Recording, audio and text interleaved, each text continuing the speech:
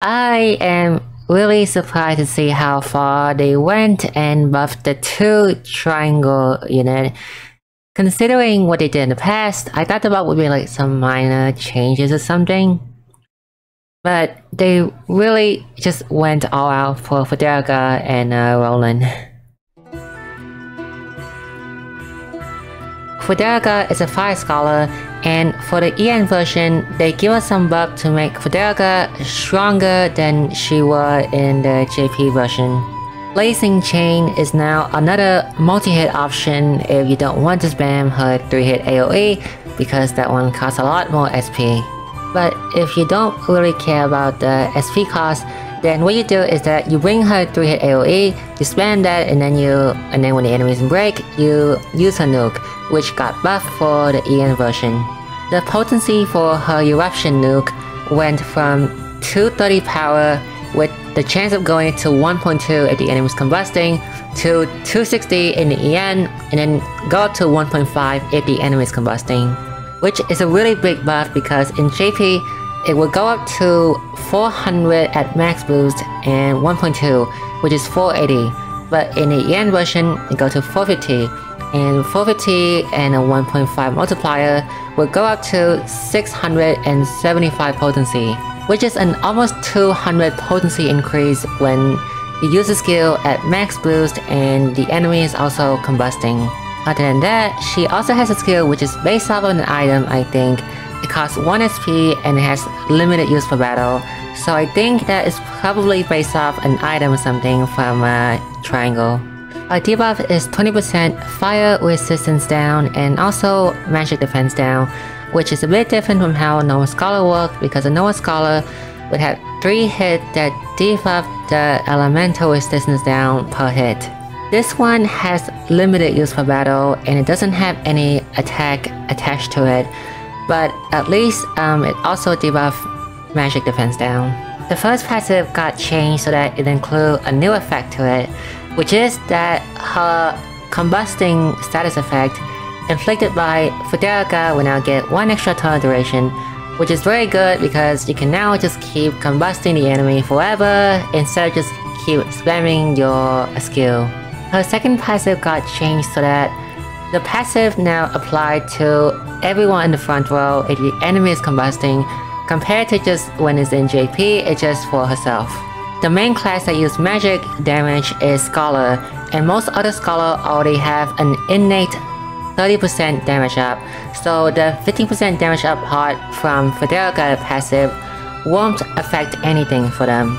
Which means that you would run Frederica in a non-fire team comp, you would run her for her 2 shield crack, her 20% active magic defense down, and her passive 15% magic up. I'm not really sure if it's worth a slot running her, because Eliza is an option you can run on magic team. She doesn't have to do anything and she provides passive 20% magic up, but with Frederica, you have to consistently apply combustion on the enemy for her passive to work, so I don't really know until we see it in action, I guess. Her ultimate is just a big nuke that hit really hard compared to the other ultimate nuke, but because it has a downside to it, only use it when you think you can finish the battle with it. Frederica can put out a lot of fire damage and is very consistently applying the combustion status effect, but she do have a problem though, is that it's very easy for her to hit the damage cap.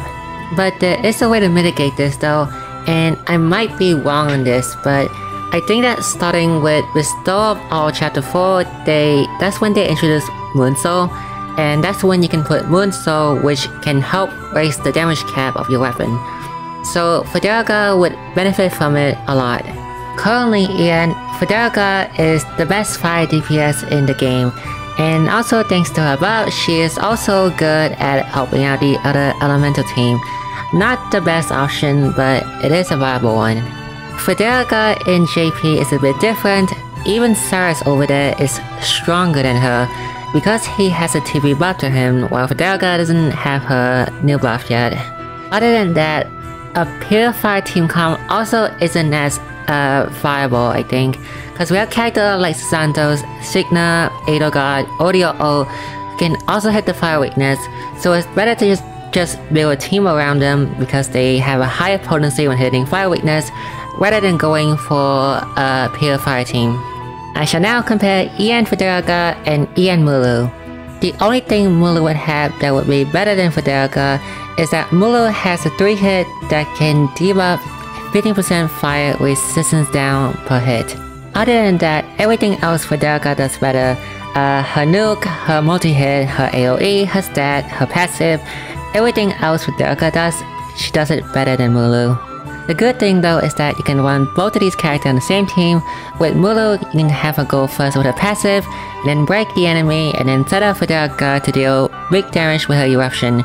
And then you can also put Cyrus along with the fire team because he also deals good damage.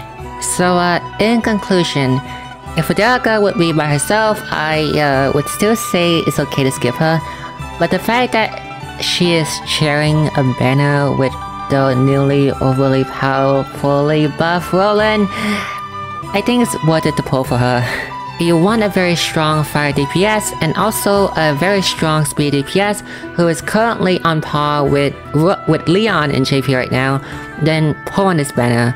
But if you're lacking on rubies and you want to save for a character in the future, then that's fine too. I still do think characters like Rinyu and Bashalo would be having more value than the two newly buffed triangle character, but you do want a very strong DPS though who is on par with some of the other memory traveler, then pull on this banner.